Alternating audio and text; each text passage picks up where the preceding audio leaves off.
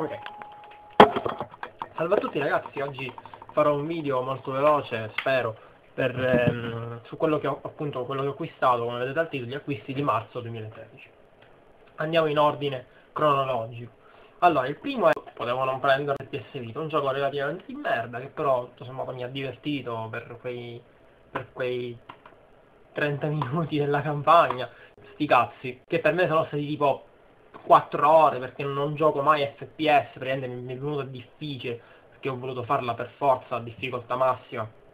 Per i primi due livelli poi mi sono rotto i coglioni e ho detto bello, completo, punto e basta. Vabbè, carino, sì, mi sono più divertito a giocarci online, ogni tanto ci vado giocando, se magari qualcuno di voi ci gioca e vogliamo fare la partita assieme, fatemelo sapere. Li poso così, ordine. Poi, Lost Odyssey, potevo non prendere Xbox 360, non ho ancora la console, però prima di, cioè non vorrei ritrovarvi a non trovare più questi giochi, ovvero Lost Odyssey, Blue Dragon, e ci sono altri titoli che ancora vorrei prendere per Xbox, quindi l'ho trovato a poco, in ottime condizioni, l'ho trovato a 10 euro nei GameStop, per quelli che ce l'hanno, e quindi chiaramente ne ho approfittato prendendolo subito. Final Fantasy, potevo non prendere Crystal Chronicles e Echoes of Time, come cazzo si chiama? Il mio primo Final Fantasy Crystal Chronicles. Questo qua l'ho giocato su Nintendo Wii, insieme a un mio amico che c'era su DS e mi sono divertito tantissimo, è un gioco davvero molto bello. Se qualcuno vorrebbe, ha voglia di giocarlo online insieme a me, sono pienamente disponibile perché è davvero un bel gioco. Mi è piaciuto davvero molto. Bello davvero. Lo usiamo. Poi abbiamo PlayStation 2 Gangrave Overdose. Questo qua, Overdose, da notare la Overdose. Questo qua è un gioco che l'ho visto, ho detto sti cazzi, aspetta, questo gioco mi ricorda qualcosa. Chiaramente Trigun, essendo lui il disegnatore di quello, cioè lo stesso autore di quello di Trigun, ha fatto, infatti si nota, voglio già dalla pistola soltanto. Ho detto beh, lo voglio prendere, non mi ricordo bene esattamente come è combinato, ma lo voglio prendere. E ho fatto molto bene, perché il gioco sembra davvero una figata pazzesca, è una tamarrata assurda, ma sembra davvero bello. Non l'ho ancora giocato, chiaramente sto giocando come ora ancora Nino Kuni, devo ancora finirlo, e per PS Vita sto giocando ancora Persona 4. Due titoli davvero molto belli, soprattutto Persona 4, però mi stanno, cioè fare due JRPG contemporaneamente è un suicidio, cosa che non farò mai più. E comunque, Gangrave Overdose, se lo trovate vi consiglio di prenderlo. Poi, PlayStation 3, Tekken Tag Tournament 2. Non l'avevo assolutamente in conto di prenderlo, però potevo non prenderlo, l'ho trovato a 15 euro, usato tra l'altro con... no, l'Line Pass sono stato culuto, non era ancora utilizzato. Sti cazzi, ce l'ho platinato addirittura, cosa che per me, contate che non avevo in conto di prenderlo. Platinare un picchiaduro solitamente è una cosa bestiale, questo invece è relativamente semplice da platinare, l'ho platinato appunto. Sti cazzi, mi è divertito tantissimo e ci sto ancora giocando, fantastico. Bayonetta, trovato a 8 euro, sempre del Medieval, sempre usato, potevo non prenderlo, ovviamente no. L'ho preso, infatti, ma ovviamente non ci ho giocato. Sarebbe da prendere su 360, avendo una 360, perché comunque su PS3 è relativamente ingiocabile, va a 20 fps, 30 fps. Ma va bene. Io sono collezionista, cioè prendo PlayStation 3 più che altro, per 360 prenderò quei top titoli che mi interessa avere e basta. Bayonetta. Ora abbiamo una sfilza di giochi PS2, soltanto PS2, tranne due, tutti gli altri sono PS2. Vi faccio vedere velocemente, se no qui sto... Forbidden Silent, nuovo, trovato a 3,99 €, potevo non prenderlo.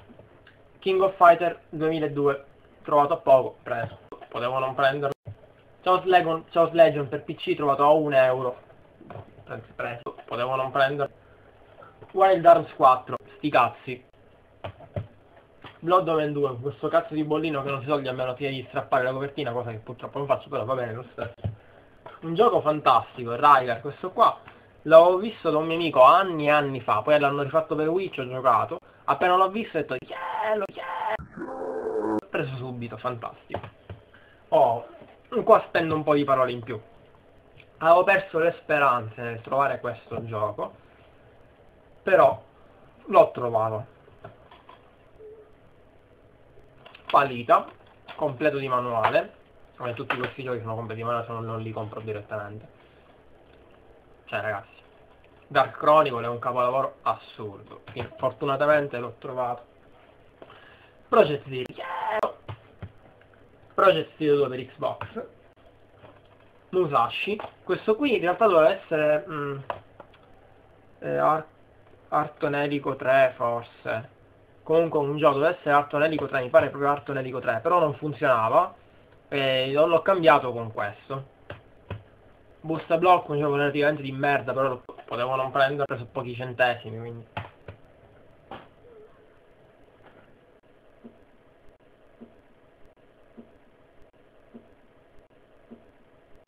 Persona 4. Con la colonna sonora.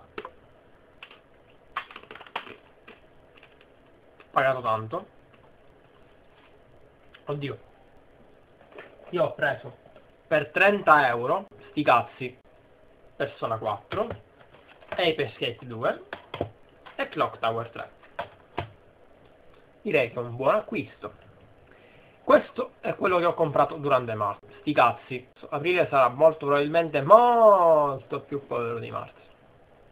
Sto evitando di spendere molto, infatti tutto quello che avete visto qui, quello che è costato di più sono stati appunto questi tre, che mi sono venuti 30 euro, tutti gli altri l'ho presi a pochi euro.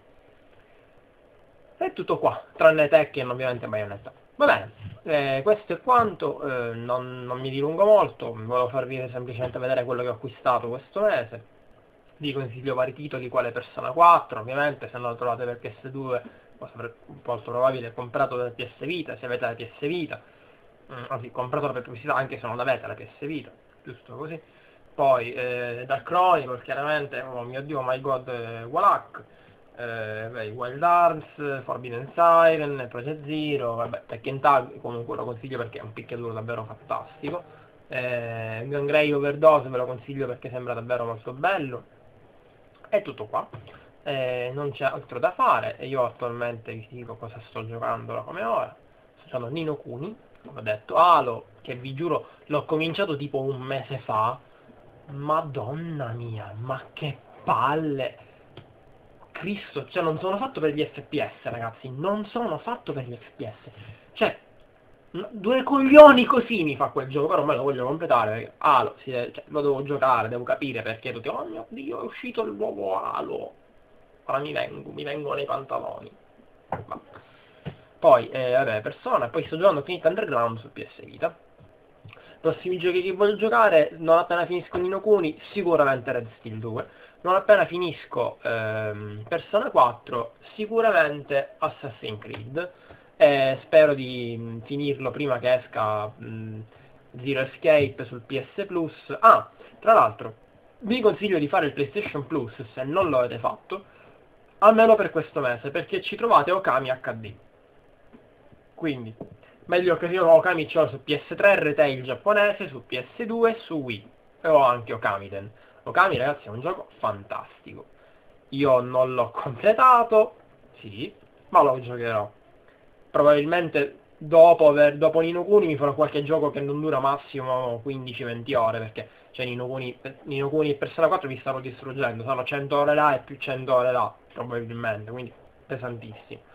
Vabbè, tutto qua. Alla prossima. Sti cazzi, potevo non prendere.